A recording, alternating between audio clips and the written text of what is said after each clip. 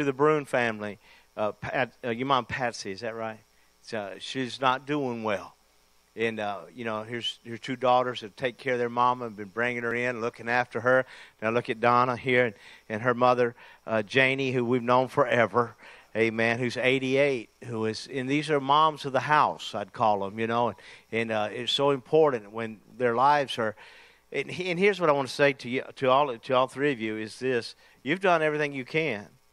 You've been good daughters. You've been good to mama, and we beat ourselves up, and I know this as one who's lost his dad. We beat ourselves up too much, and I want you to be released in such a way to understand that there's so much about your moms. And, and I look around, I see Sister Hicks. I know there are other mamas here in the house, but these are the two that really need our prayers right now. And not only them, but pray for the daughters. Amen. Pray for the family, the connections. And I appreciate the love that's in this house. But we have to continue this, because what makes our church is our connections, that we're connected to one another. I mentioned somebody came out. Adam came out yesterday with his wife and rode the property, which was my daughter's former boyfriend. Now, when you got a connection where a former boyfriend or your daughter can show up and you give them permission without taking them into the woods and shooting them, amen, that's a good thing, and he was very kind in thanking me that I allowed him to ride around the property. These are connections we've made over years and years when we continue to do this, and it's so powerful to have that, and how that we do it. And so this morning I want to talk to you about kingdom connections, and we're in a kingdom. We're not just going to heaven. Jesus said, "Thy will be done on earth as it is in heaven," and heaven is a kingdom. Jesus came to earth to establish a kingdom. And we struggle with that as Americans, because we're all rebels, and, we kicked anything that had to do with a king or a queen out of here. But the understanding of kingdom is biblical interpretation. You catch hold of the kingdom, you start understanding Jesus came here to establish a kingdom. He sent us as ambassadors. I told you for years, you were sent here. You weren't just born here, you were sent here. God thought about you. And this is important. God thought you were a thought in the mind of God before God put you into a womb to get you here.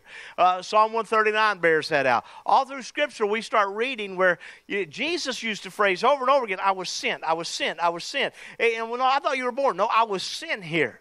I'm here on purpose for a time. I will leave a legacy, but until then, I have a destiny to fulfill. And when you start getting that mindset, and it's a mindset, I can't convince the whole world of this, but surely, eventually, I can get somebody in this church to believe it. That the mindset is that we're from another place, that God put us here, and we're visiting this planet. And one day, that's why I have this idea about going all the time, about leaving and enjoying life while I'm here. There's nothing here and I look at my stuff, and your stuff will hold you if you're not careful. Be careful of all your stuff. I want to be able to use my stuff and release my stuff and let other people use it. And when I'm gone, I'm gone. Again, we've never seen a hearse pulling a U-Haul trailer. Never seen one with a luggage rack on it. When you go, you go. And I don't want to be mean, but I oftentimes, hundreds and hundreds of times, I've stood before the coffin with the people that come up, and we're so attached to people that we love that are leaving us, and we'll look at them and say, "Go ahead and let that diamond ring and that gold necklace and all that stuff, just go ahead and leave it in the coffin." I love y'all. But as soon as y'all walk away, I take it. No, I don't. I've never done that. Never, ever done that in my life. But I will tell you this. That funeral director, he'll watch me. He'll watch me because I'm watching him. If they say leave it in the coffin, leave it in the coffin. I'll watch, because that's my job. Make sure he does his job. And shut the lid down and leave that $5,000 ring in that coffin, in that $30,000 coffin that cost a family that don't have a dollar to their name. They feel guilty about what they did in life. Oh, that ain't even in my sermon at all. I'm just trying to tell you guys, when we leave this world, we leave this world. Amen. And what we got is, it's going to be given over to somebody else. Make sure you have in your will to who it's going to go to, so they're not fighting over it, messing with it, and and all that. So it's just got to be wise with things like that. But connections. Everybody say connections. So important. Solomon was a young man. I read about Solomon again this morning. I read where the Queen of Sheba came, brought over 8,000 pounds of gold to him. She brought spices to him. She sat among him and said, he's the wisest man I've ever been around. What a wise guy. And of course, he's David's son from Bathsheba. And as we move down the line, he dies. And after he dies, there's a fight over his stuff. And everybody's fighting, and Rehoboam's fighting over it, and Jeroboam's fighting over it. Everybody's rising up. Well, there's this one guy. Let's go to 1 Kings. Are you comfortable? Chapter 12. We find this guy named Rehoboam. Rehoboam went to Shechem, for all the Israelites had gone there to make him king. When Jeroboam, son of Nebat, heard this, he was still in Egypt, where he had fled from King Solomon. Solomon said, I'll kill you, and he took off. You know the rules. He returned from Egypt. So they sent for Jeroboam, and he and his whole assembly of Israel went to Rehoboam and said to him, I know this gets a little confusing, your father put a heavy yoke on us, the old king, but now lighten the harsh labor. And the heavy yoke he put on us, and we're going to serve you. And Rehoboam answered, go away for 3 days, and then come back to me. So the people went away. The king Rehoboam consulted the elders who had served his father Solomon during his lifetime. And how would you advise me to answer these people, he asked. They replied, if today you will be a servant to these people and serve them and give them a favorable answer, they will always be your servants. If you'll be a servant, they'll be a servant. Jesus taught us this, to serve one another. So the elders give him this answer and share this with him. But Rehoboam rejected the advice the elders gave him and consulted the young men who had grown up with him and were serving him. Listen, there's a difference in having a father, a mother, a spiritual father and mother counsel you than to have one of your brothers counsel you or have one of your sons or daughters in the faith counsel you. You see, he asked the elders what they thought. They said, you serve, they'll serve you. Your counsel is so important where you get your counsel from. One of my problems with not just the body of Christ, but people in general, we do things without counsel. But we want to ask the counsel of somebody that's going to give us a favorable opinion. Instead of asking somebody straight up, how do you really look at this? And this is important because we all got these itchy ears. We all scratch about stuff. I had a man get mad and leave the church a couple weeks ago, just found out about this. And it happens. It's happened in my life for 26 years. People get upset and laugh. But I had to ask the question, well, why is he upset? She said, well, the man told me, he said, well, when I was with him, I found out that he was upset with you, Pastor, because of what you said, the counsel you gave from the pulpit. Some of you might remember this. My counsel was, do not live unequally yoked. Don't be unequally yoked. Do not, the scripture says in Deuteronomy, do not plow with a donkey and a heifer. Right? Because they run at different speeds. And I know I said the word jackass, and I know that bothered some people, but that's Bible. Anyway, so this girl in our church, other campus, she kicked him out of the house.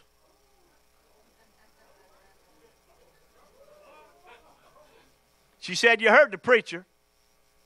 He said a heifer and a jackass can't get along together. So he mad at me. Left the church. That's some terrible counsel, isn't it? And then he said, and then always the next one is, and he's always talking about money. I always hear that from people. You ought to go to a church that talks about money. This church don't talk a lot about money, but I need to start doing a little bit more. Because it ain't about us, it's about you. It's about you. Forgiveness is not about the one you're forgiven. It's about you being forgiven. Amen. You got to get this thing right. So anyway, I laid that out. In other words, you need to love each other, love God, love each other as you move through life. And if you got a difference, then there's always going to be a problem. But anyway, counsel. So he had counsel from the elders. The elders said, serve and you'll be served. The young people, they began to say different things to him. So the young men who had grown up with him replied, you know what? And these are them prima donna, little wealthy, silver spoon kids. The son is the son of a king, and we're all princes of others. So he said, tell these people who have said to you, your father put a heavy yoke on us, but make your yoke lighter. Tell them my little finger's thicker than my father's waist. My father laid on you a heavy yoke, and I'll make it even heavier. My father scourged you with whips. I'll scourge you with scorpions, metal spikes on leather leashes. 3 days later, Jeroboam and all the people returned to Rehoboam. As the king had said, come back to me in 3 days. The king answered the people harshly, rejecting the advice given him by the elders. He followed the advice of the young men and said, my father made your yoke heavy. I'm going to make it heavier. The father scourged you with whips. I'll scourge you with scorpions. So the king did not listen to the people, for the return of events was from the Lord to fulfill the word of the Lord spoken to Jeroboam, son of Nebat, through Ahijah the Shilonite. When all Israel saw that the king refused to listen to them, they answered the king, what share do we have in David? What part in Jesse's son? To your tents, O Israel, look after your own house, O David. So the Israelites went home. I know it's a lot to read here, but as for the Israelites who were living in the towns of Judah, Rehoboam still ruled over them. King Rehoboam sent out Adoniram, who was in charge of forced labor, but all Israel stoned him to death. King Rehoboam, however, managed to get in his chariot and escape to Jerusalem. He got on out of there. He kind of, well, that was a smart move, right, wasn't it? We got more. So Israel has been in rebellion against the house of David to this day. Let's pray. Father, we thank you for connections. We thank you for the elders. We thank you for the wise. God, we ask you to give us wisdom as we move into kingdom connections and understand the gifts and callings in our own life. And Lord, again, I lift up Sister Brune. I lift up Janie to you. I lift up their lives. They've been so important to us in this house. We pray for peace. We pray for comfort. We pray, God, your will in Jesus' name. And everyone said, amen. God bless you. You may be seated. You know, when I look at people, whether they be leaders or just people taking care of their families, they have one thing in common. They connect with people. And this was what David did. David connected with people. Solomon connected with people. And then here comes Rehoboam, and he's not connected. He did take the advice of the elders. He took the advice of those around him. And this is important. Your opinion has to matter to somebody. And listen again. Advice given that is not solicited always comes across as criticism. When you give advice to someone and they didn't ask for it, I don't even care if it's your kids. They'll look at you like you are criticizing them. I always like to wait on them when somebody finally asks me, which they're really saying to me is my opinion matters. So now I'm going to share with you. Connecting with people is not an option in life. We got to connect. Everybody say connect. Some of my favorite games are Connect Four. Another game I played with my kids our whole lives is Tic-Tac-Toe. And that's connecting the X's or the O's. And when you connect, you win. Everybody say connect. I win. As long as I'm connected, I'm going to win. If we don't connect with the people, we will not be able to influence them effectively. I ask myself all the time, is there someone who can better pastor the little country churches? And that's not an easy answer.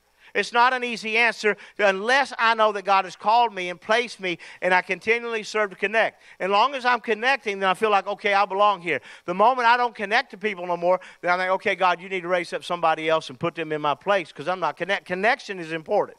Amen, to have those connections. Rehoboam never connected with people. His life showed him it is impossible for a leader to connect with people while pursuing selfish ends. If you're after your own things, if you're after wanting to do what you want to do in life, you're not going to connect with others. Rehoboam was power hungry. Amen. He was more concerned about flexing his political muscle than connecting with his people. And even when the Israelites promised to follow him, we'll follow you. If you serve, we'll serve. We'll follow you to the ends. But if you keep making our burdens heavier and heavier, what can we do? By nature, connecting is a given experience. When you connect with people, let me be honest, it's going to cost you. It's always going to cost you. It costs your time. It'll cost you talent. It costs your energy. Sometimes it costs your sustenance, but it costs you. But that's okay. That's what connecting's supposed to do in life. Loyalty is the measuring stick of love. You never know how much somebody loves you until they're loyal to you. And when they're loyal to you and they stick with you and they stay with you, that's why in my life, I look back and you saw the friends in my life have more than compensated for any failures that I've had. Amen. They've come along beside me and showed me what it means. Ecclesiastes 4:9 says, 2 are better than 1 because they have a good return for their work. If one falls down, his friend can help him up. But pity the man who falls and has no one to help him. Understand that 18, 19 years of age, when I first read this, it infused inside of me. It excited me. It helped me understand that 2 are better than 1. And it wasn't just talking about marriage. It was talking about friendship. It was talking about connection, being connected with somebody. And if I can find somebody, and listen, God never called you to be a lone wolf. Oh, we Americans, we love to be lone wolves. We like to be rebels. We like to be, here I go again on my own. That was me on a Harley yesterday. Amen. But I had another bike next to me. You know, I like the song, but the truth is I like to have other people with me. I like social. I like connecting like that. So if one falls down, this is the strength of two people. If one falls down, his friend can help him up. But pity the man who falls and there's nobody else there to help him up. You know, it's the banana that leaves the bunch. It always gets peeled.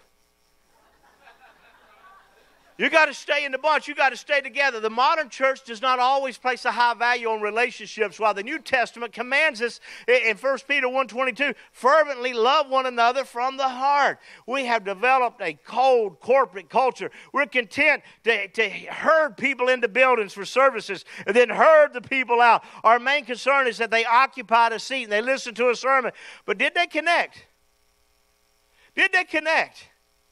You know, I've been involved with churches that do this, and I don't always have the answer, but I do know the answer is this: relationships, building relationships within the house. You can have cliques in this house, that's fine, but you can't have schisms. A schism is somebody always trying to divide others, but there'll always be cliques. 12 disciples, 70 disciples, Peter, James, and John, the real tight disciples with Jesus. There's always going to be those people you get along the most with. Amen. They're interest-oriented. You connect with them well, whether it be through age, it be through lifestyle, something about them. Amen. You got a ponytail. He got a ponytail. Look at y'all. Y'all sitting up here together with ponytails. There's just something about it. But only a fraction of people in most churches even get involved. They don't connect. They don't work with each other. So personally, I don't believe we will see New Testament revival power or New Testament impact until we reclaim a fervent New Testament love. And that is to connect with one another, adjust my life to be able to help somebody else's life. My hope is that as we as a family connect to groups of interest, as we start moving, this week we'll have a Tuesday night service here. I pray it means something to you. We haven't had one all summer. I pray Tuesday night you're here. Amen. I pray Wednesday night the New Caney campus shows up. I also pray you look back at that board and say, okay, where do I want to connect this month? And each month, that's going to change some. We're going to have a skeet shoot over at Steve and Jamie's house for the men. The ladies are going to be gathered at Los Compadres. And then not only that, you got your lift meetings, and you got Sister Diane. She's getting a group together for a conference this month. We got so many things. We got swap going on with seniors that can get together. There's a lot of things that are going to be happening. Speed and a bunch of off-road mutters are going to get together. When I said off-road mutters, I'm not talking about old women, okay? I'm talking about trucks with four-wheel drives, okay? They're going to get together. The round table's getting together. The Zions and the motorcycle groups are getting together. These are good opportunities to connect. Amen. And if we don't connect, we'll stay separate. I mean, you can come to church, just leave, come to. I understand that. You can do that. But the bottom line is, I'm always going to be pushing for people to connect. Reasons we don't develop and we don't connect: self-centeredness. Self-centered. Jesus defined love when he said, greater love has no one than this, is that one man laid down his life for his friends.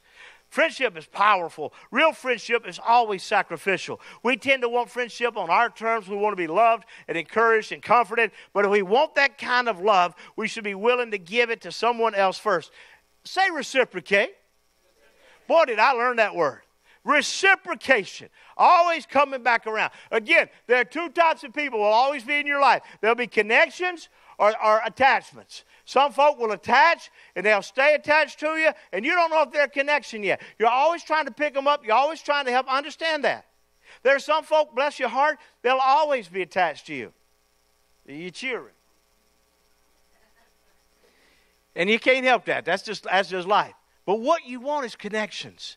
You want something that reciprocates, flows back in. You loved, they loved. You cared, they cared. Amen. You reached out, they reached out. You served, they served. It became a recipient. And it's so easy to be around those people. They're high impact, low maintenance. They're just fun to be around. You know they're going to take care of things. They're going to look after stuff. That's the kind of people you want in your life. Amen. You don't want attachments to stay in your life. Attachments, my friend, they're like a vacuum cleaner. They will suck the life out of you. They come along as if somehow they're eureka. But they're not. They're dirt devils. Can I get an amen? Amen. You got to watch for them. You got to be careful of that. It'll take life clearly from you. The British preacher Charles Spurgeon said, any man can selfishly desire to have a Jonathan. But he is on the right track who desires to find a David to whom he can be a Jonathan. It's important to have that connection, to find somebody I'm connected to that I like. Bitterness can stop you from having friends. Oh, my goodness.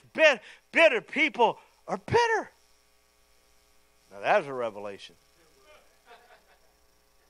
Sire. Sire. That sounded country, didn't it? Sire. Sour. 2 syllables.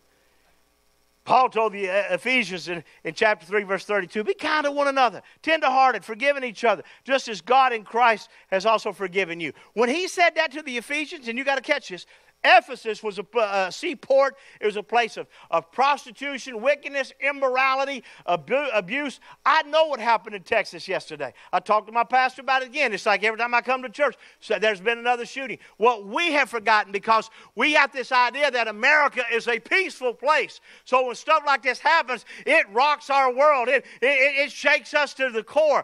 In other countries, this happens daily. I'm not trying to justify our nation.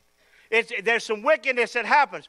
But in other countries, there are people being blown up. There are folk walking into churches, destroying one another. There's nationalities fighting and clashing against one another. They've never been at peace for hundreds of years. And we do.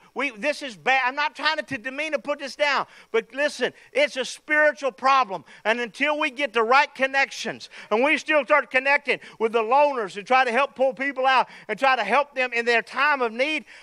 And I know we can't help everyone, but there are times I'll see certain kids I reach out to because I don't want that kid to be a shooter. I don't want that kid to be wicked. I don't want that kid to get mad at others. I don't want to see another school shooting, another Walmart, anything else on the road. But my whole life, I've seen this. It's a spiritual problem. And again, it's not taking something away from people. It's giving somebody something. If I can give you Jesus, I promise you, it'll change your life. You'll start loving life again. What does a nation do that has no respect for life? That kills millions of babies over the last, since 1973. Millions and millions and millions of babies. Throws them out, kills them. And acts like somehow that life doesn't matter. And then we get upset when somebody else takes somebody's life. Our nation is skewed. Either life matters or it doesn't. Let's get back to bitterness here real quick. Be kind to one another, tenderhearted, forgiving each other, just as God in Christ also forgave you. Many believers today have never let go of their resentments. They don't realize that people who seethe with anger over past hurts poison themselves and make it impossible to develop close friends. I've had people I have loved and bitterness seep into their life, and whether I cause it or somebody else causes it, but it ruins friendship. It takes it away. Bitterness will make you unfriendly, and people will avoid you because you are toxic. You are toxic. It's something about your voice, when you talk, everything you say, there's toxicity to it. We must learn to pay close attention to our hearts and purge any grudge the instant it begins to take root in our souls. Next one, low self-esteem. Jesus told us to love our neighbors as ourselves. Love your neighbor. Everybody say love your neighbor. Somebody said it ain't in the Bible. Good fences make great neighbors.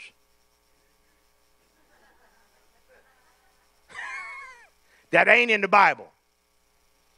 Good fences. I got good fences make great neighbors.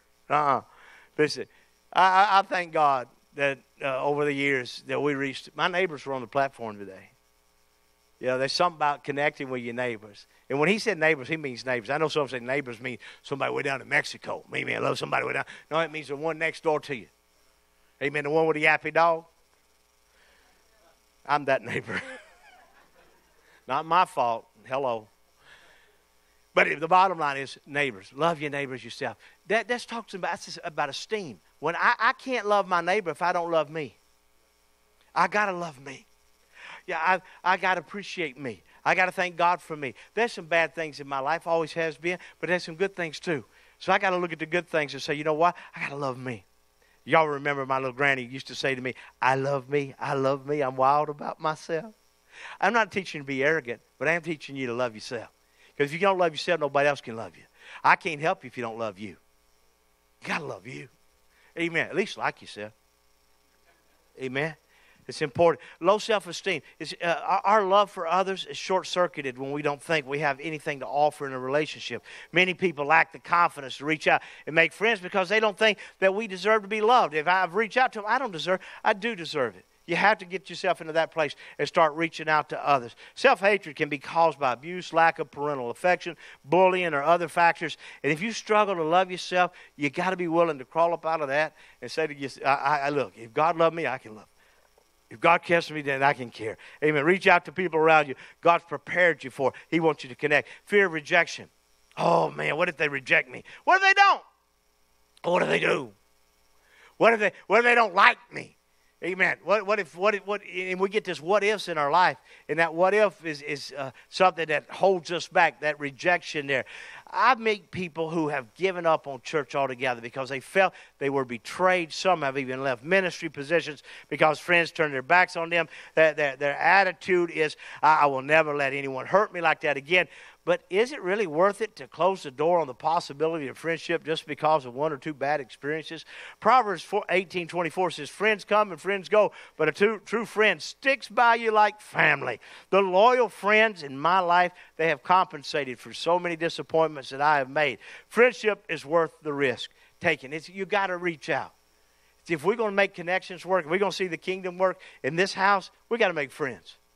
And I have found that a friend got to show himself friendly. I hear this all the time when people visit this church. That's the friendliest church I've ever been around. No, I'm sorry, they were talking about that other bunch. Don't let me down. Amen. We're the same church here. Amen. There's something about being friendly. There's something about making those connections. I don't want to get to the place where people are hurted in and hurted out. I want to see folk make connections. I want you to hurt when other people hurt. Cry when other people cry. I want you to laugh when they laugh. But if that kid's in the hospital, it concerns you. If somebody that you loved in this house, when I did a funeral a couple of weeks ago in Pam, I looked around, there's a bunch of church folk there for your mom. Because most of her friends had died. That's so important that we family. And if we miss that, we might as well shut the doors. Because we're missing out the whole thing about Christianity and what Jesus came to do. So, Pastor, what do we do about it? First, get beyond yourself. I love you, but none of us are all that. Get beyond yourself. People who fail to get beyond themselves are usually themselves selfish, insecure, or both. Rehoboam was caught up with the advice he got from his brothers, amen, and the sons in his life. He didn't listen to his elders. He asked for an opinion, but he wanted somebody else's opinion. He didn't get beyond himself. Rehoboam got into an attitude where he thought he was all that. He was caught up in the limelight of his position. He was just put in that position because he was born into it. But now he's all that. And he thought his bullying would produce more respect, but it only produced contempt and intimidation. To connect with people, you got to remain other-minded. You got to remain reminded with them and serve with them. Grow beyond yourself. Amen. Rehoboam was arrogant and unteachable. He missed a great opportunity for growth. He destroyed the nation. All he had to do was serve. I love a leader that will serve. There's somebody that will step out and love somebody else, do something for somebody. Now that to me is something, I got to be behind that kind of leader. I'll get behind that kind of coach. I'll get behind that kind of teacher. But a know-it-all, a silver spoon that's never worked for anything they got, I can't listen to that. I want to be around somebody that's got to, you got to grow beyond yourself. The potential to connect with people is to remain humble and teachable. Bishop Gary's going to be with us in a couple of months, Gary McIntosh. And he taught me years ago, humility is the position of strength. Not arrogance, but humility. That if I humble myself, that's the strongest I've ever been. Not to bow up and act like I'm over or usurping or being meaner or better than somebody else, but to humble myself. And I realize, my goodness, there's certain principles I just never forget. They weigh on my heart to stay humble. Be careful with it. So give beyond yourself. People of low self-esteem are almost always preoccupied with themselves. It's important. Remember this. When people give of their time, their talent, their tithe, whatever they got, when they're givers in life, they got a zest for life. They love life. When we hoard, my goodness, we make movie shows out of that. When we hoard, what do? We stay with our old magazines. We stay with our old stuff. We don't get out. I'm calling you out. if you're able. And I know many of you, you've already lived a rich life. And sometimes I'll preach this and you go, Pastor, I'm 90 years old. I understand. But I'm getting on the rest of us. Keep getting out. Keep pressing. Keep moving. Go beyond yourself. You got to make an impact in this life. Amen. The essence of going beyond yourself is having a connection with others that is far-reaching, that you make a difference in the lives of people that you've never met. This week, just through that little Facebook post, people I've never met started contacting me because it was shared into the lives of people that I don't know. And it started coming back to me. And this was the thing. You've heard me say it for 16 years. They never heard it. And they said, what a refreshing take on life. To get out and live life. To be wholly wild. To get beyond myself. That if I could do that. And so I don't know what's going to happen with that. But it hits me. We got something to give to people. We got a blessing for other people. We got to keep making kingdom connections. Stand with me if you would. The ability to connect is inherent in all of us. Not everyone desires or tries. See, like the quest of my life is trying to get people out of comfort zones. But look at your arms. Just reach with your arm around and see if you don't touch somebody. Go ahead. See if you don't. Look at that. You touch somebody. You just connected. And I'll go so far as to say even those with disabilities who have no arms are still finding ways of touching. One of the most motivating things I've ever seen was a man with no arms and legs teaching people how to touch others. Wow. I watched a man with no arms and legs coaching a football team. In his chair, out there on the field, coaching a football. And he was touching. And them kids would come and hug his neck. He just kept touching. And it hits me how many times I get frustrated that there are times my legs don't want to move. I slip, I fall, I stumble. Then I get up and I think to myself, I know, I've witnessed people without legs reaching and touching and not quitting. And it motivates me to keep going in life. I can't just sit back. And I don't care what your hurt is, your heartache is. You get too self-centered, you can't connect with other people. You get bitter, you can't connect with other people. You get thinking life is all about you, you can't connect with other people. I'm looking to connect. And I'll constantly stay after this in my heart. It's so important. Many of you got such testimonies. I don't want to share your testimony. Maybe you shared on Tuesday about connecting. But I've watched some of you. You were hermits. You were introverted. Your attitude was kind of extroverted, but you were introverted. You pulled yourself in. And when you met Jesus, as if you were walking on the water in a night storm, He bid you to walk. And that attitude of yours began to shift. Bitterness began to leave you. Self-centeredness began to leave you. And you started getting out of your boat. And I've watched you walk for years. Stepping and continue. And I will continually believe God for that. I'll believe for our kids to get out and start walking. Now, this wasn't a wave walking sermon, but it's a lot like that you would come, that I would see you moving. I see people say, I'll never go to church. The next thing they in church. I don't even like. And then you start coming to church here and you find out somebody you don't like is here. Isn't that just like Jesus? Amen. To introduce you, reintroduce you, reconnect you. In life, we got to go beyond ourselves. Get beyond yourself. Grow. Keep growing. Keep giving. Keep going. Father, I thank you for this house of people.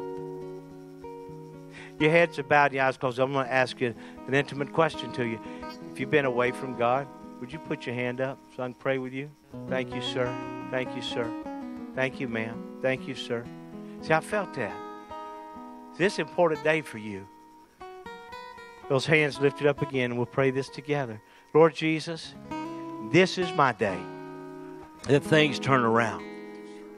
I refuse to live a life to myself. Forgive me of my sins. I come back to you with an assurance that you take me in. I will get beyond myself. I will grow.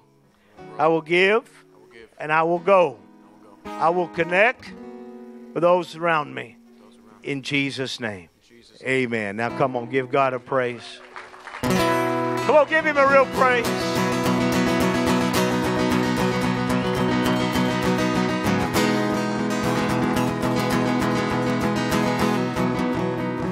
When you're reading Scripture and you see a young man like this guy, Rehoboam, who said, I ain't listening to the elders. I'll listen to that man. I listen to that man. I listen to the elders in this. I listen to that man. There are people in your life you need to listen to. You need to get around. Don't be, and you say, well, that wasn't the advice I wanted. Well, why did they give you that advice? Did they give you that advice out of fear? Did they give you that advice out of love? And at times that somebody looks at you and they just give you, I continually give advice to those who ask me, and particularly my kids. I'm just waiting on that asking, and I'm going to give them my advice and tell you what I think. And I'm reading about Solomon. This hit me, David. I'm reading about Solomon and the Queen of Sheba, and I thought, God, all of us, not just me, but all of us could be like Solomon. We got the book of Proverbs. All of us could be that person that when somebody comes and sits down and begins to ask us or wonder why, that we begin to share wisdom with them. The world needs wisdom. Solomon said, it's better to have wisdom than gold and silver. If I'm wise, wisdom can save a lot of pains, aches, and hurts in our life. Amen? Wisdom. Amen. Be seated for a brief moment. David comes up. Our servant leaders come up.